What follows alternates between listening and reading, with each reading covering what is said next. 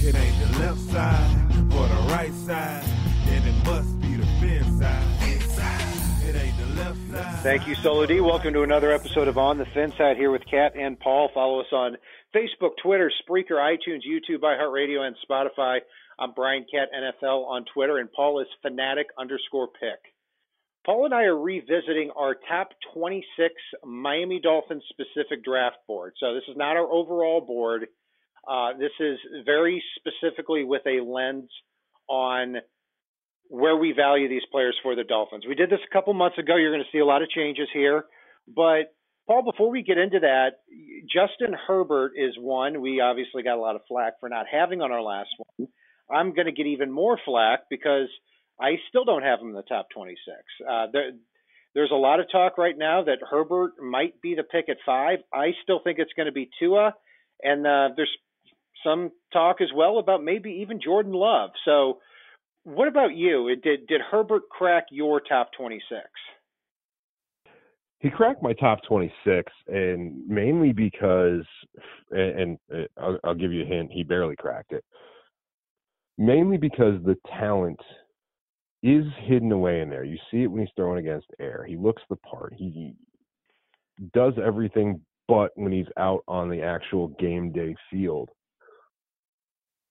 To show you that he's got it locked away in there somewhere. So with 3 first-round picks, if you're telling me Miami can get him in the 20s and sit him a year behind Fitzpatrick, have him compete with Rose and see who's got a little bit more ability and which one of the two can develop, I can get behind that scenario. And it doesn't feel like a wasted pick since they have 2 other first-rounders. But can I justify the 5th overall? Not a bit. Would I love it if they got him at 18? Not really. There's guys I like more for this team. And that being the case, I don't think Miami's going to get him if they stuck to this draft board that I've got, just because I don't think he's still there in the 20s. Well, without question, my favorite part of the draft being over is going to be I don't have to talk about Herbert anymore unless he's actually a Dolphin. And if he becomes a Dolphin, I've been very clear that I don't want him to be the pick. That's it for me right there. I mean, I'm not going to talk about Justin Herbert as if he's already failed, even though he's not the guy that I want at 5. He has the arm talent. He has the athleticism. Everybody sees that. As a general rule of thumb, I don't like drafting a player and then trying to coach him up to be something that he completely wasn't in college. I think I prefer to tweak a player as opposed to change him. And I felt like his feet and his accuracy and his ability to just read the field and feel the game were not there at Oregon. But will that change with good coaching? Maybe. My money is against it. So Herbert does not go in the top 26 here for me. Other than that, Paul, other than Justin Herbert, who were some players that were noticeably missing from your top 26 board? One that I see frequently mocked to the Dolphins that I do not have on my top 26 board is Austin Jackson. I think that there are better tackle prospects than him. I think there's at least 6 or 7 better draft tackle prospects than him. I think he's got all the upside in the world, but tackle is not a position we've got the luxury of waiting for somebody to turn into something. And that's where Austin Jackson is today. Right there with you, man. We've been vocal on not only Herbert, but Austin Jackson. And, it's funny listening to people talk about him because you talk about all these good qualities. He's 6'5", 322. He's got great character. By the way, he can't block. I'm not a big fan of – look, I saw him against A.J. Epineza, Bradley, and he got destroyed. And that was the best competition he faced all year, and he wasn't even close. So he's my OT 10 right now. Technique wins, and he doesn't have it. Yeah. Or he needs to be completely taught. It boils down to that. Right. But it's as it stands right now, technique wins. He doesn't have it. You don't draft a player in the first round that doesn't have technique. Right. It's like, hey, I like Patrick Queen, but when you get in the league, he just doesn't know how to tackle. Like, no, that's a problem. Newsflash, though, he does. He definitely knows how to tackle. So he does, and that might be a little bit out there of a spoiler as to our board here. So Paul, a few guys that jump out for me that did miss. In addition to Herbert, Xavier McKinney just missed my list here. I actually have three safeties I like more than him. I mean, McKinney's a good football player.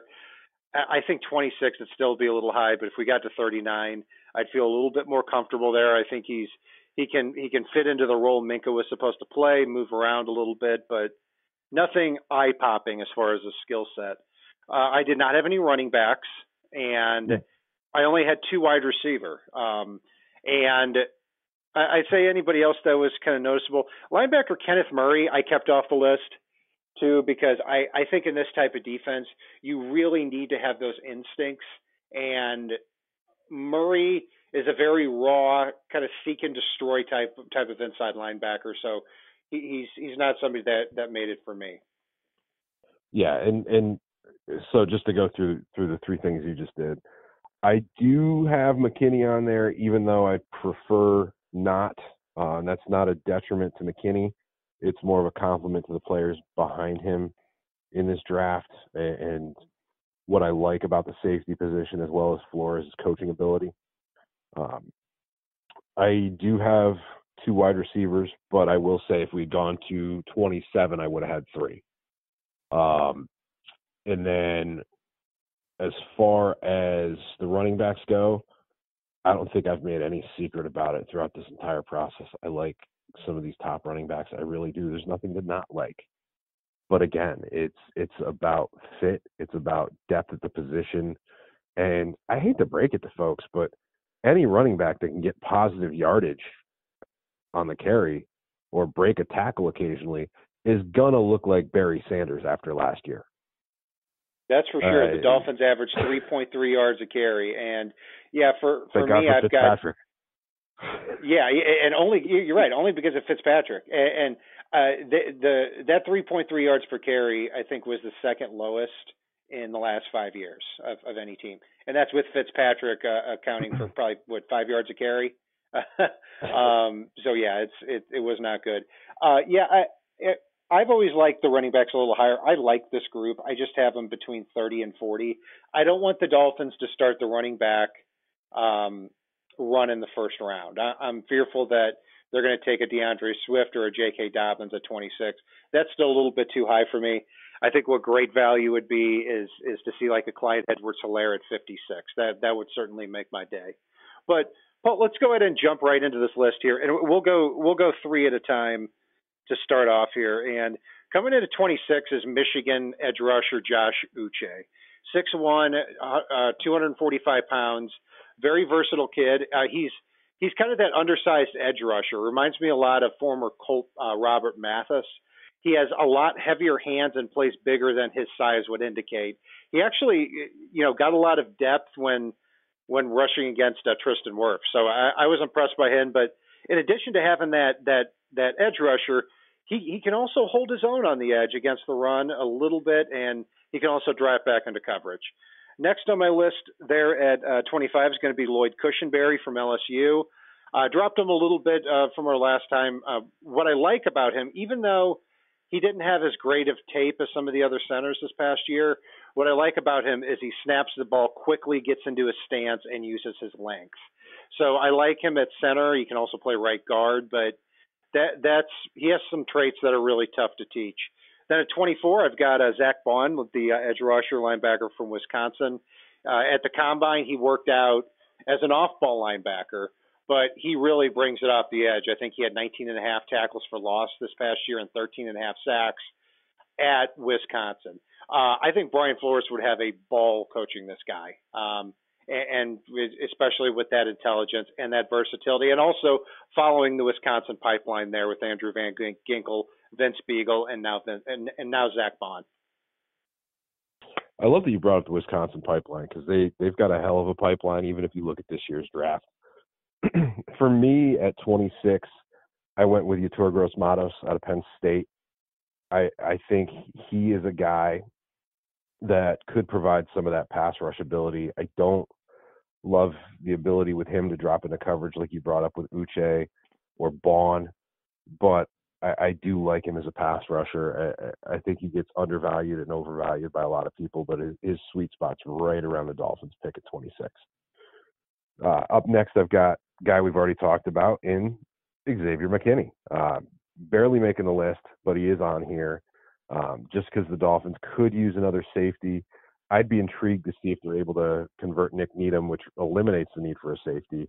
But there's also a lot of safety depth later on, so I couldn't have Xavier McKinney higher. I've seen some mock drafts where the Dolphins grab him at 18, and that's as disturbing to me as grabbing a running back in round 1. And I personally wouldn't go the McKinney route unless all else has failed. But again, that's me. You've already brought up Zach Vaughn. I love the player, and that's why I've got him in here at 24 on my list.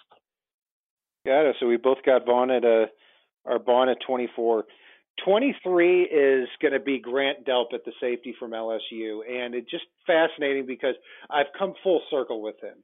I really liked him after 2018, and then he had a high ankle injury, terrible year tackling at the safety spot, and I started thinking, man, I wouldn't touch this guy until round 3. But I watch him more. He's got incredible football IQ and great range, and I think if you put him in between Xavier Howard and Eric Rowe and Byron Jones, man, that really completes the secondary, allows you to move Bobby McCain back down to the nickel spot.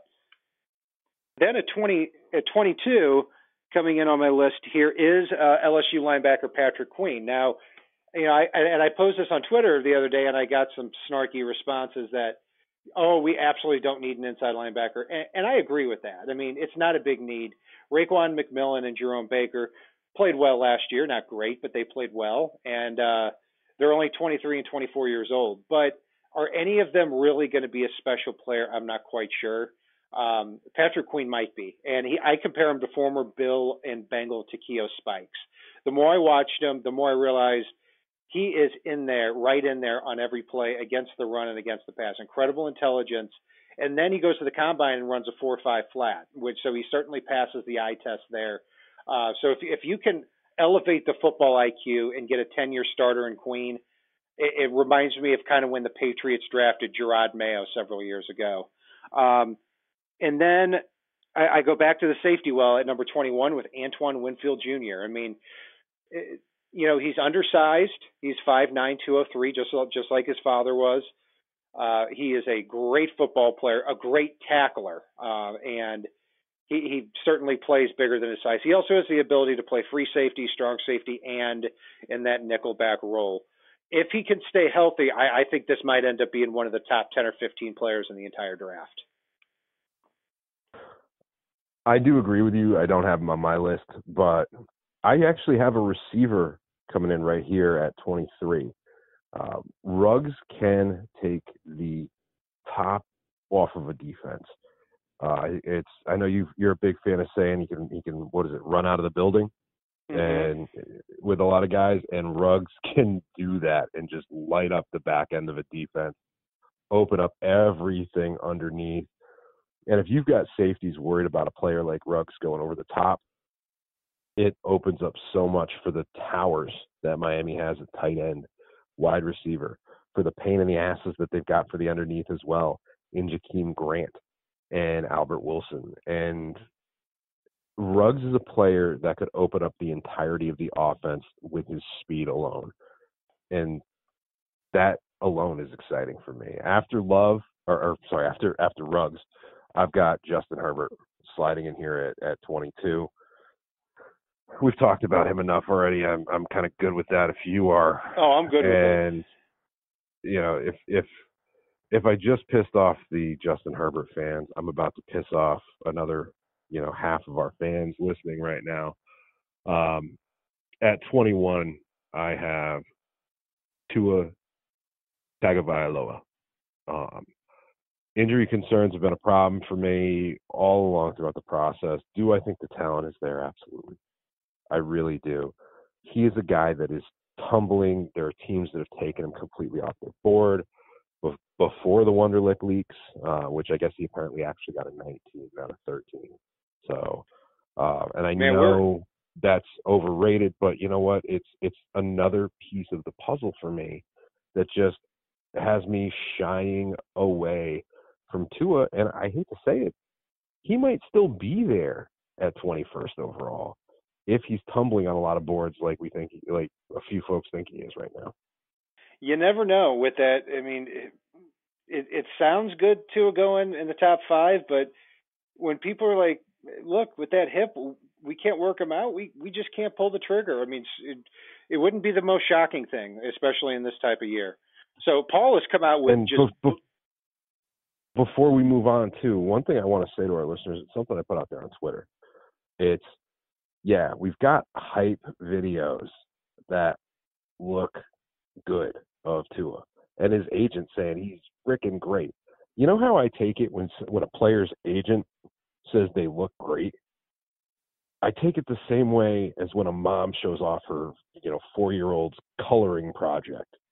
It's, oh, this looks amazing. Oh, yeah, you can totally tell it's a fire truck if you tell me because there's some red in that scribble somewhere. It's just,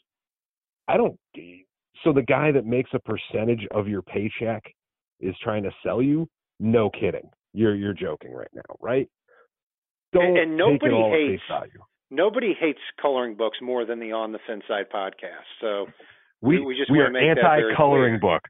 No more coloring books here on the FinSide. Adult, kids, I don't care. That's right. So we're keeping it real here. Just a week before the draft. I mean, Paul comes out. You don't get much more raw than coloring book hate. I mean, Paul comes out and it talks about Herbert and Tua, just middle fingers up to everybody throughout this list. I am Brian effing Cox right now. Yeah, and now people thought 4-year-olds and coloring books were safe. Not the case here a week before the draft. Middle fingers to them too.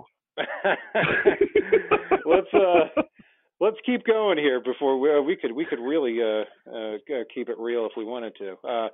20 is Jerry Jeudy for me. I actually think he's one of the more overrated players in this class. He's a fantastic player. And one thing that he specializes in is, he's not the biggest guy. He's not even the fastest guy. He's an incredibly nimble route runner. I mean, it's special to watch. I have some questions about how he plays through contact. And, when you start talking about this guy on our consensus board, he's the 7th overall player in the draft. I just find that way, way too high. But he can play in the slot and get some separation there. So if he's a value pick at 18, I think I'd be able to live with it, but he still wouldn't be one of the highest players on my board. At 19 is Ashton Davis from California. And it's a shame for this guy because after being a walk-on at California and moving his way all the way to the top, there was some talk about this guy maybe going in the first round. I would still be okay taking him with that 26th pick. New Dolphins defensive backs coach Gerald Alexander coached him at Cal last year. He has great range. He just didn't get a chance to show it off because he had some injuries, so he wasn't at the Senior Bowl. He wasn't at the Combine, but I think if he were, we would be talking about him as a first-round draft pick. Then at number 18, somebody that I've liked throughout the process here, and he's my OT 6, and that's Ezra Cleveland from Boise State. I remember watching him the first couple of games and thought, there's really not much to this guy. He looks like a more athletic version of Sam Young out there at left tackle, but as I got to my 5th or 6th game of him, I was like, nothing's getting through ever. So, and then he goes to the Combine. He runs a 4.9 at 6'6", 310. I think if he beefs up, we might be talking about a Joe Staley type of player. If the Dolphins can get Ezra Cleveland at 26, if he falls that far, I think that is a home run draft pick, and it allows you to solidify both sides of the offensive line, assuming you drafted a tackle earlier before that 26 pick too. Yeah, and at number 20, I've got C.J. Henderson. I don't have cornerbacks rated as highly as some folks on my list here, but they're rated higher for me if they can play in the slot than they are if they can play on the boundary. If you're just a boundary guy for me, you drop a few points. If you're a slot guy, well, you got a little more value because with Miami signing Byron Jones and with Xavier Howard on the other side, I can't justify a boundary corner no matter how good they are. But C.J. Henderson definitely fits the mold. After Henderson at 19 and then 18, I'll domino the two right together because we talked about them a little bit already.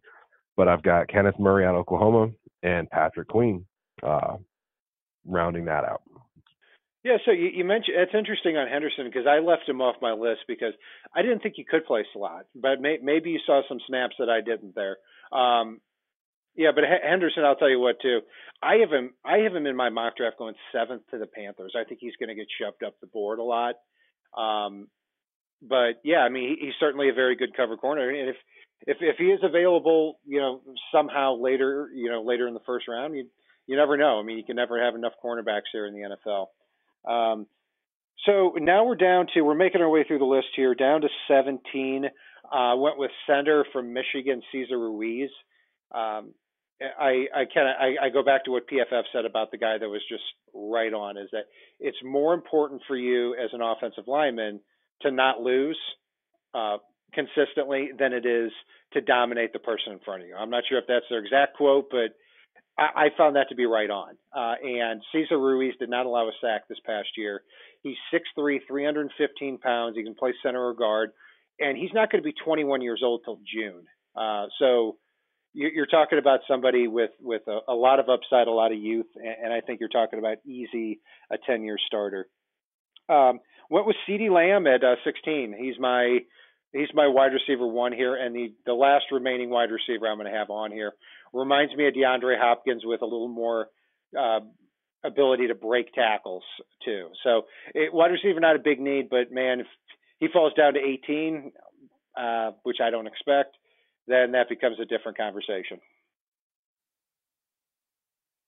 Yeah, for me at next up, I've got Jeff Okudah. I love Jeff Okudah. I think he's a top 5 player in this draft, whether he goes in the top 5 or not. He is a very special talent on the boundary. He's just not going to crack the lineup with Jones and Xavier Howard. After him, I've got AJ Epineza. I think he's such a perfect fit in this Flores defense, given his ability to rush the passer, play with power, and hold the point of attack against the run. I just think he's a no-brainer if he happens to be there. I'd struggle to pass on him at 18, even though I do think there's more and more chance that he's going to be on the board. And then I've got Christian Fulton sliding in ahead of Jeff Okudah. My thing with Fulton is he screams a guy that can transition to the interior to play the slot and be a lights-out slot corner, because Miami's going to have 5-6 DBs more often than a lot of teams do. So having that guy that can play that inside position has a lot of value here, and that slots him above Okudah on the Dolphins board, even though I think Okudah is the better player in the end. Yeah, I'm with you too. I mean, we both had Okudah ranked very high in our top 4, both of us in our last one. That was before they signed Byron Jones, and it's nice that you signed Byron Jones here. You don't have to worry about the outside corner position, but if you want to take that level to dominate in the secondary, and you come away with a Christian Fulton wherever he goes, then that could be something special. I accidentally only named off 2 in my last one here, so I'm still at 15. So I'm going to name off 4 right here. 15 is AJ Epineza from Iowa, just like you said. I think he needs to beef up and just be who he is and be a 6'5", 290-pound interior player who kind of plays that J.J. Watt role and takes on and harasses the guards and the tackles. Just don't have him be in a stand-up position or be an edge rusher. He's not that type of player. Didn't work out well, but I didn't expect him to. He's not a great athlete. He's a power player, and he had double-digit sacks here in each of the last 2 years at Iowa. I think we'd be talking about him a little bit higher if he didn't get hurt in the first part of last season. Then coming in for me next is going to be Josh Jones, the tackle from Houston. I've always been a little bit higher on him than you, and I can see why people have an issue with him. He is not at all the most technically refined guy, but he also went to Houston too. I mean, we're not talking about somebody who went to LSU or Florida State. But why did I say Florida State? Just LSU or Alabama. But he didn't go to Florida State either. Yeah, but man, he was very good in pass protection.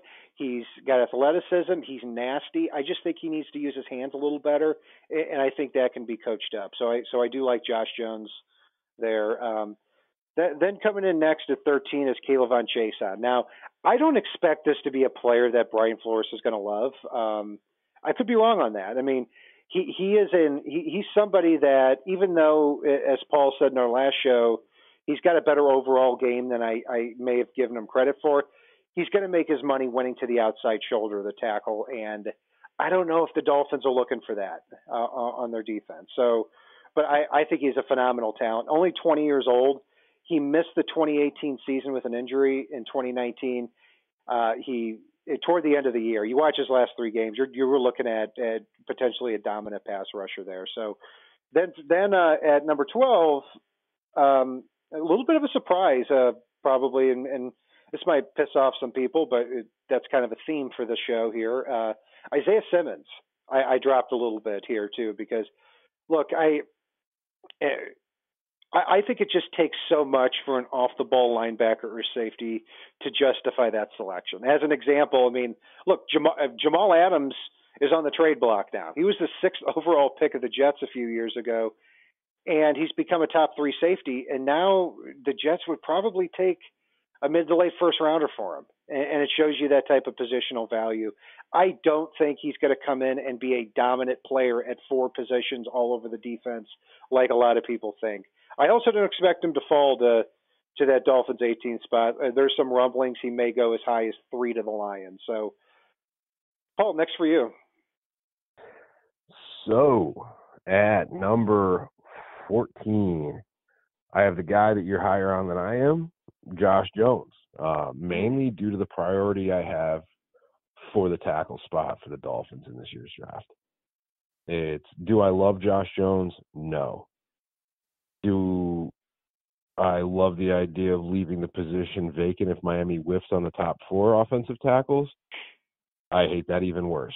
So, yeah, having Josh Jones there is better than a gaping hole or anything they have on the roster today. But ahead of Josh Jones, I've actually got Ezra Cleveland right here. I know you've mentioned him earlier. I actually have him suddenly higher than you do, which surprised me a little bit. And then I've got Caleb Von Chason rounding it out at 12. Yeah, interesting. I mean, those are players we've eyed, and I'm, as long as we're on the same page with Austin Jackson, then we're good to go, which we don't like it. Number 11 for me is going to be Jeff Okudah. You know, we've talked about him.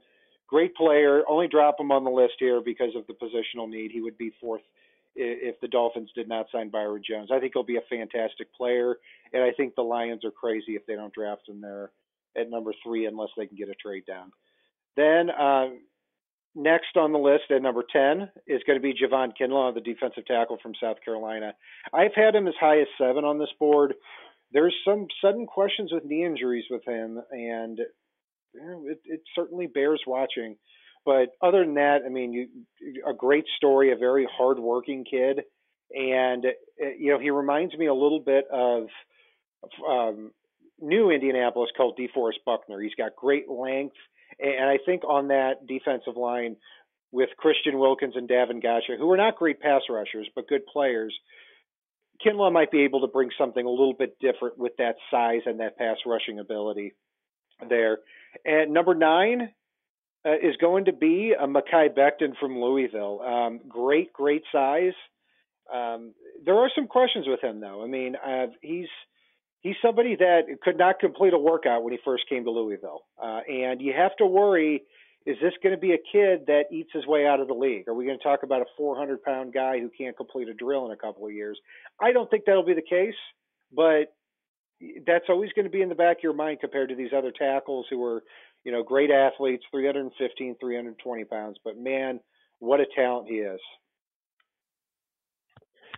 He is, but for me here at 11, I have Brown.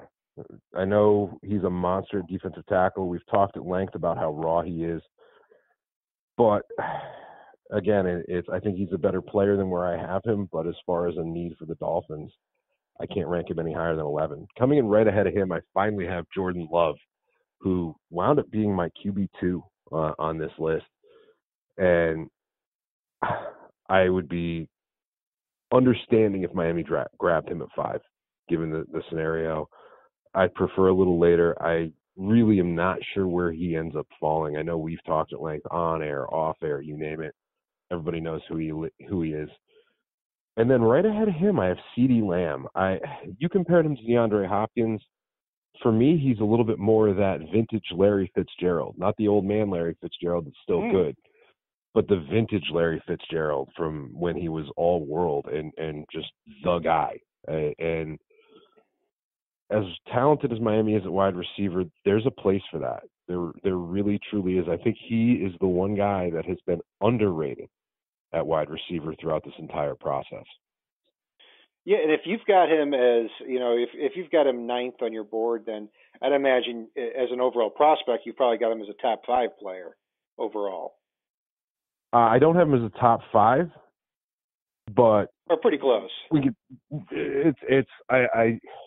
If you tell me I've got him pretty true to where he is on mine. Okay. A lot of my top 10 is pretty close to real world top 10. And you know me, I account for every scenario on the planet to the point I drive you nuts sometimes with it. It's and there are times where, hey, it doesn't pan out, but there are times where Laramie Tunsil has video of a gas mask pop out right before the draft. Or Mekhi Becton has a flagged sample at the combine has come out today as we're recording this. So, there are things that happen.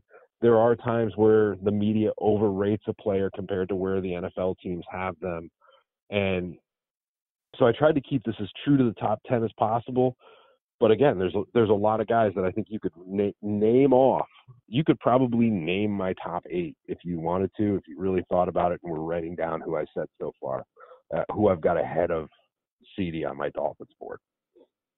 Yeah, and CeeDee is somebody that, they've got Devontae Parker, they've got Preston Williams, but if you think he's that special, then you're willing to break the rules for him, and I can certainly respect that. And I do think he will be the first wide receiver off the board. So we're making our way through the list here. We're down to number 8, and I do have Derek Brown there. I've moved him really between 8 and 15 throughout the last couple of months. I put him at the very top that I would. I'm not crazy about drafting a deep defensive tackle this high usually, but I think he might be the Aaron Donald answer to nose tackle. I mean, you watch him play at 6'5", 325. The word that just comes to mind is disruptive.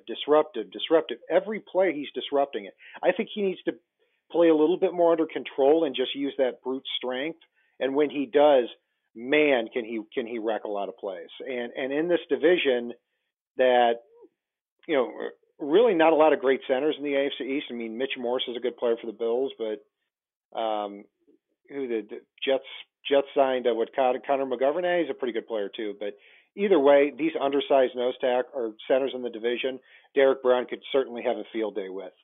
Number 7, and this is where my run on tackles begins here, and I went with Jedrick Wills from Alabama here at number 7. Technically, he is to me by far the best tackle in the draft. He had the best tape for me. I'm not gonna say I'm docking him because he's so close with the others, but he's strictly a right tackle. Yeah, he could probably play left tackle, but he hasn't, unlike the other guys. And he's a great technician and a great athlete too. And if you want to look at the difference between him and another potential first-round pick next year in Alex Leatherwood, watch the LSU game. K'Lavon Chaisson is destroying Alex Leatherwood, and then for some reason he flips over to the right side, and Jedrick Wills was just not having it. So I think too this player gets even more valuable if Tua ends up being the pick. A, because you can protect him, and B, Tua gushes about this guy. Number 6, Andrew Thomas from Georgia at left tackle. Now, he's somebody throughout the process that seems to be slipping a little. For most people, he's their OT4, but he's always been my first or second guy. And even though he's not the pure um, handler of speed rushers at left tackle that maybe the other guys have more of a capability of being, he is a brute force in run blocking, and he only allowed one sack last year. So he's just not. This is not somebody who is getting killed by speed rushers too. In a worst case scenario, he started at right tackle 13 games at Georgia as a freshman and did very well there too. And at his size and with his run blocking, he might be able to play some guard. For me at number 8, I've got a guy who looks like he's wearing shoulder pads when he's in a sleeveless T-shirt. It's if you want to talk about a guy like and we're just talking looks before we even get to the ability here. He looks like a caricature you would draw of a football player for a cartoon strip. He is just so big and strong and visibly massive along that defensive line, and that's Javon Kinlaw. Came out to the Senior Bowl where several folks that are being talked about in the top 10 were present, and throughout the week he was the best player there. Injury kept him out of the game, but Javon Kinlaw is a disruptive, destructive player along that defensive front, and I'd be willing to spend a very high pick to make sure he was in Miami, despite the two needs I have for Miami as being above all others in this draft.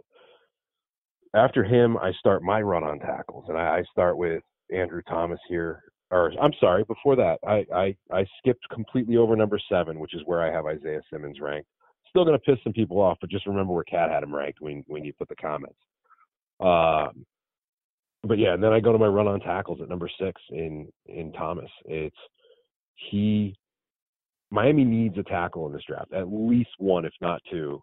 And if they come out of this draft without a left tackle, I don't care if it's one of these top 4. I don't care if it's Josh Jones. I don't care if it's a trade for Trent Williams. If Miami doesn't come out of this draft with a left tackle above all other positions, it is a failure on their part to do so.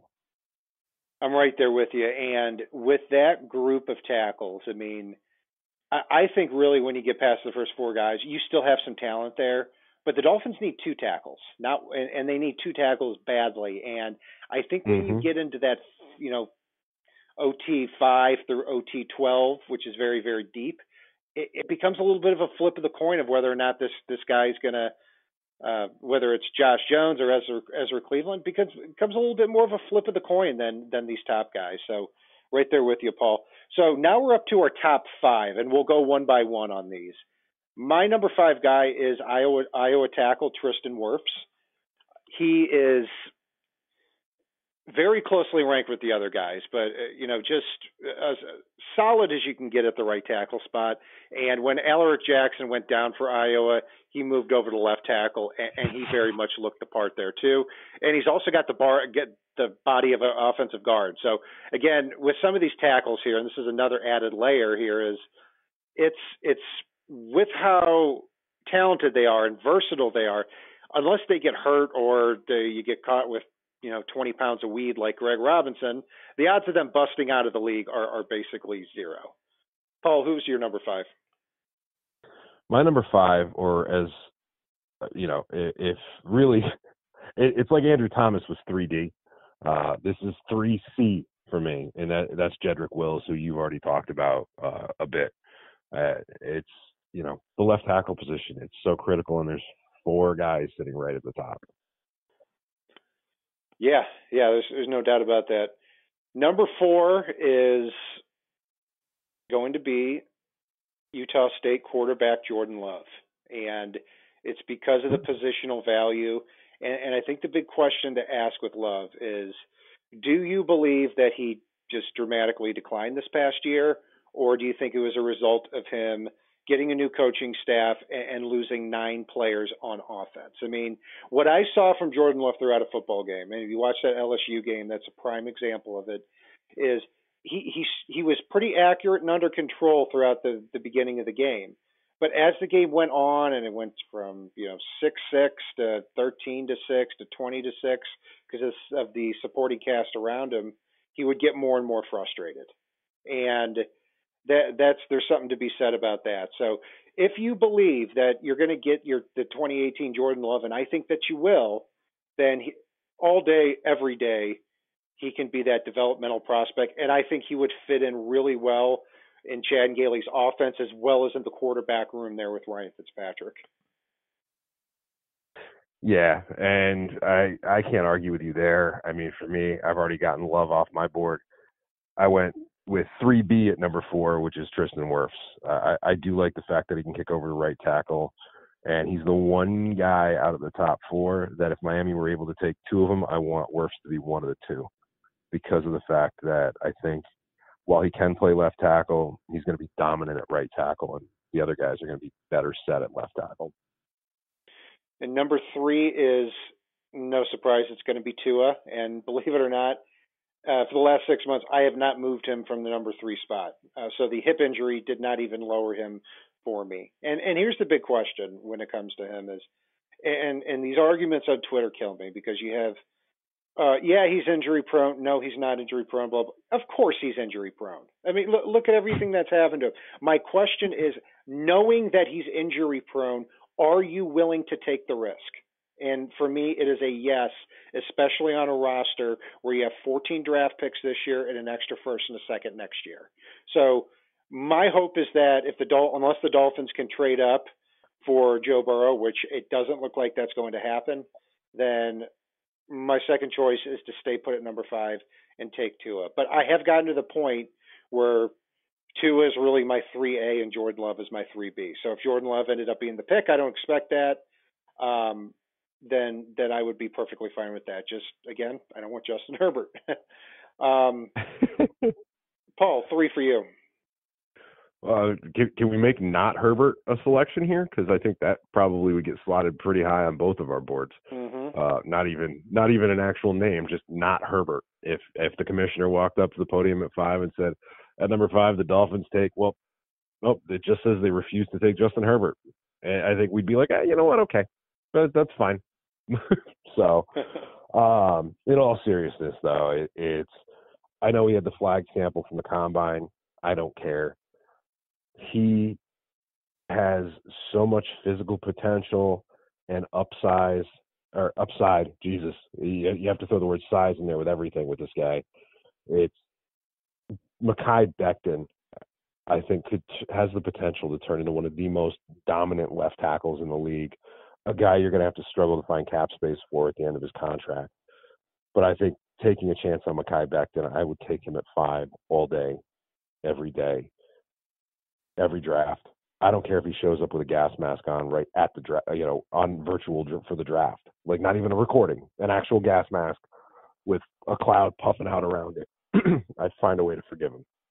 Well, he might show up with a gas mask and a cheeseburger. I mean, look, to surprise anybody that this guy got the munchies all the time. I mean, it should not be a shock to anybody there. The good news is you can smoke weed in the NFL now. So and I'm being serious here. It goes into a whole different thing. I have no problem with a player doing it anyway.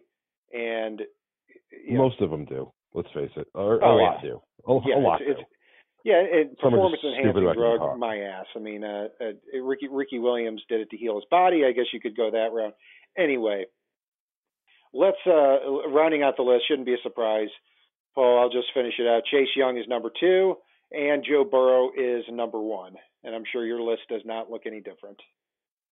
No, it's you and I both know before the season last year when Burrow was a projected 5th-round pick, I was saying, based on the little bit I saw him technique-wise and the upside I saw in him, and this was before, Tua had his latest incident that involved a walker. I would have passed on Tua knowing that Burrow was out there and grabbed Burrow, quote-unquote, early to ensure you got him. And fortunately, came out and just lit the entire world on fire this past year. And in a way that no one else ever has. And he did it playing half games pretty much, which is even more insane when you look at the splits for it. So yeah, I love Chase Young at number 2. Let's not skip over him. Arguably the best player in the draft to a lot of folks, and he has a special ability to rush the passer. But Burrow has a special ability that doesn't come around very often at the most key position on a football team. So I would give up a lot to go and get Burrow if the Bengals are biting, and that includes selling Burrow on the idea that he wants to pull an Elway with the Bengals and force his way to Miami. Yeah, I got to a point where, off the air, I was kind of like a couple of months ago, I'm like, dude, shut up about Joe Burrow. Like, I just. Oh, you were. Yeah, you were. So I was like, and then finally, I'd say about a month and a half ago, I got to the point where I said, I'm going to put it at about 10 or 15% that the Dolphins move up for him. I'm kind of trending down now. What I think happened is the Dolphins called and said, hey, we'll offer you our 3 first-round picks. And the Bengals said, sorry, you're not even close. Joe Burrow is going to be our pick. And that was that. I don't have any inside sources on that. That's just my guess of what happened because you're not hearing a lot on that front. I think at this point it'd be a pretty big shock if Joe Burrow were not the number 1 pick of the Bengals. I have to ask this. I know we're on the air, and feel free to tell me to delete it after before we post this episode. I have to ask this.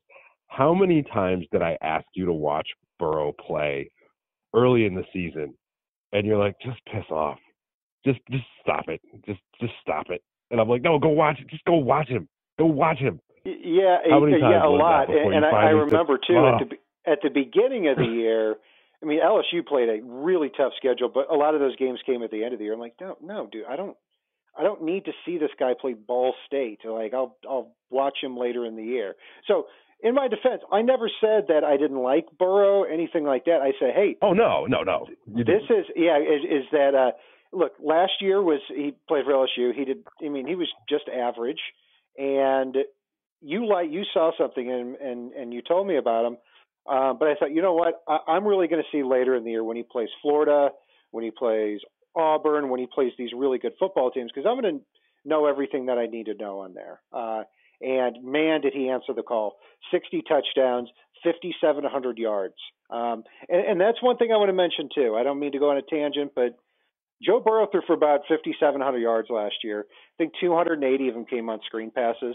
Justin Herbert threw for 3,456 yards, and 720-something of them, over 21%, came on screen passes too. Nothing wrong with a screen pass, but it's a pass you or I could throw. So yeah. That factors into it too. Burrow is reading the field, and that's what impresses me most about him. Yeah, it was 1 year, but the dominance he showed. This wasn't Colt Brennan at Hawaii 10 years ago, where you know that, hey, it's a college offense. He was making NFL reads and making accurate NFL throws over the linebacker, behind the linebacker, and in front of the safety, and that's what would have me excited the most.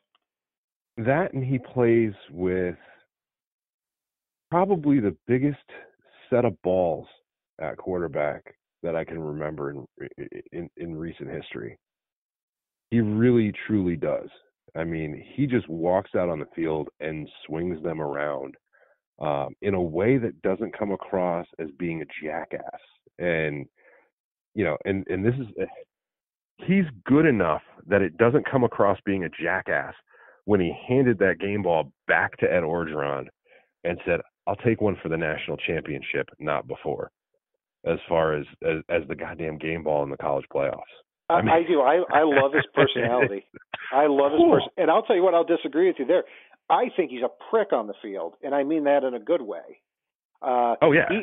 He wants, and I think Todd McShay said this, or somebody, I listen to a lot of podcasts, but they said, this guy wants to absolutely rip your soul out when he's playing quarterback. If he throws 5 touchdowns, he's not going to be like, well, we're up by 35. Let's be quiet. No, I want to throw a 30-yard touchdown on the next play as well. So that's the kind of attitude you're looking for, and it's the same kind of attitude Pat Mahomes brings to the quarterback position. That nonstop pedal to the metal.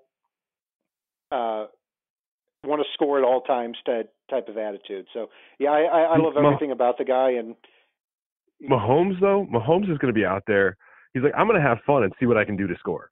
Like, and that's not to take anything away from Mahomes.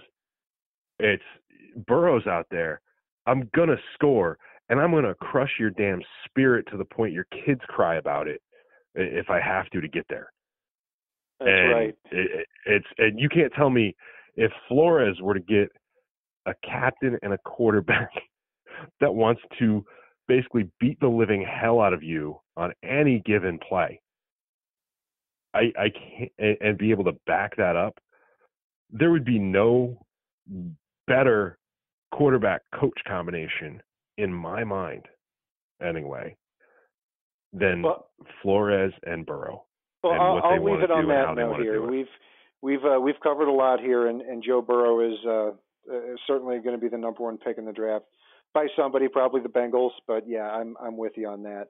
And this whole show, I mean, I can't recall us ever being so mean to children on one show, but I think it works. I think we pulled it off here. So that will do it for our breakdown of our top 26 board revisited. And we're going to have some great content. Be sure to go back and look at our positional breakdowns. We've covered a lot here in the draft season. We've loved doing it, especially with what's going on out there in the world. Follow us on Facebook, Twitter, Spreaker, iTunes, YouTube, iHeartRadio, and Spotify. Check out our merch store on the FinSide.threadless.com. I'm Brian Catt, NFL, and Paul is Fanatic_pick on Twitter. And if it's not on the right side and it's not on the left side, it is on the Fin side. Solo D, take us home. It ain't the left side or the right side, then it must be the Fin side. It ain't the left side or the right side, then it must be the Fin side. Listen, Dolphins fans across the land all tuning in to see what Brian Catt and Paul about to do.